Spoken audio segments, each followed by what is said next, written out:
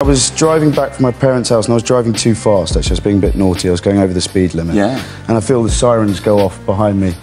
And this policeman comes up, pulls me over, and I, you know, a bit sheepish, I said, I'm really sorry, I wasn't looking at the clock. And he said, you do realise how fast you were going and that's a bookable offence?